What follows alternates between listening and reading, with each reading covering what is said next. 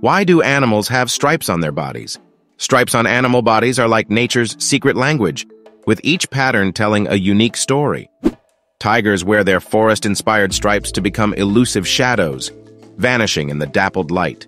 Zebras flaunt their one-of-a-kind designs to bond in the wild, a striped social network of recognition.